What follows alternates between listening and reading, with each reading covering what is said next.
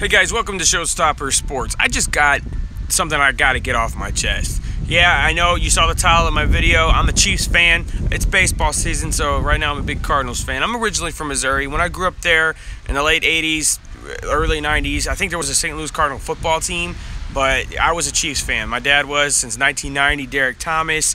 Guys, I've been a huge Chiefs fan. I remember Steve DeBerg, Dave Craig. I go all the way back, and and I gotta say, I watched in between a lot of Chiefs games. Then, with the invention of Sunday Ticket and everything, I have watched every Chiefs preseason and football game since 2008, bar none. And we're talking every play. So I've seen Jamaal Charles' entire career. I've seen him blossom from the punt return, kick return guy to the top running back. But y'all remember some of those games with Larry Johnson. Larry Johnson was stumbling, getting 2 and 3 yards, and then Jamaal comes in, he's getting 7 and 8. Bursting one for 30, and that was on a horrible team. Besides, it was after Will Shields retired. That was the worst transitional phase, like from 2007 to 2010, 11. Those were some horrible years. So that's something that for me, I've been happy to watch these last few years and see the Chiefs get better and focus, with Alex Smith and Andy Reid. So let me get to Jamaal Charles. I follow him on Instagram. Actually, you've seen his wife's post. I see they have two girls. As a dad myself, I'm gonna do what I can for my family, for my kids. So that's the first thing I'm gonna say.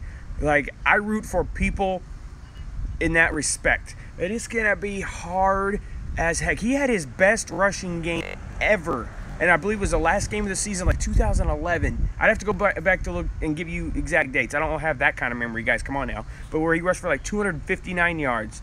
That was his best rushing game. His best overall game was that game against Oakland. I mean, that's the best game anybody's ever had since Gale Sayers. But those were receiving touchdowns. Yes, he created a lot of the plays.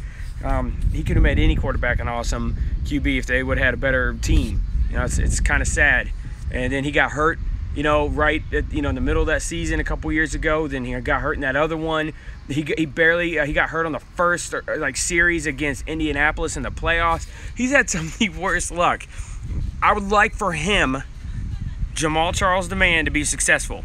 He's got, like I said, he's got a family. He's a person. I used to work for Verizon. And if I was to get a good offer to go work for DirecTV/AT&T, well, good grief, I'm going. I'm going to tell you guys that now. There's no way I would stop. The thing is, you're not watching me on TV. You're not coming to my stadium. So there's a huge difference. You didn't buy my jersey, the colors, the red, all that thing. You're not doing the Chiefs chant except to hurt, the Broncos. You want them to lose. It was nice to sweep them last year, by the way, guys.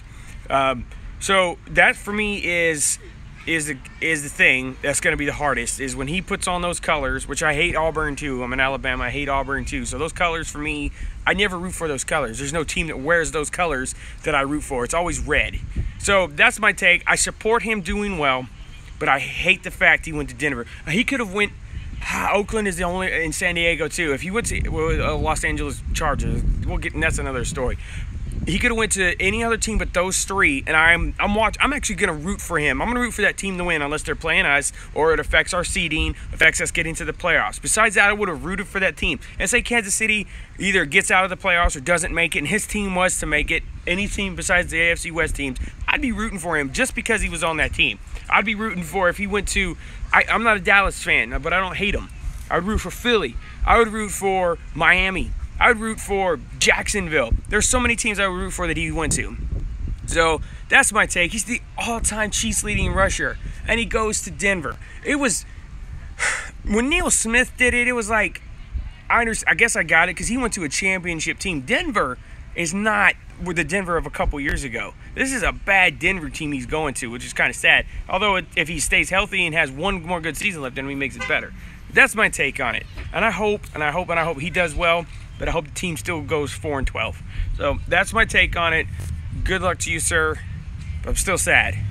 And I know the Chiefs moved on. It's not your fault. They released you. I don't know if there was a contract dispute. I doubt there was. Too good of a guy. So I root for you, Jamaal. Good man, good father. Keep it up, man. Good luck to you, but go Chiefs. Chiefs Nation. #Chiefs Nation. Show stops here. Never quit, y'all.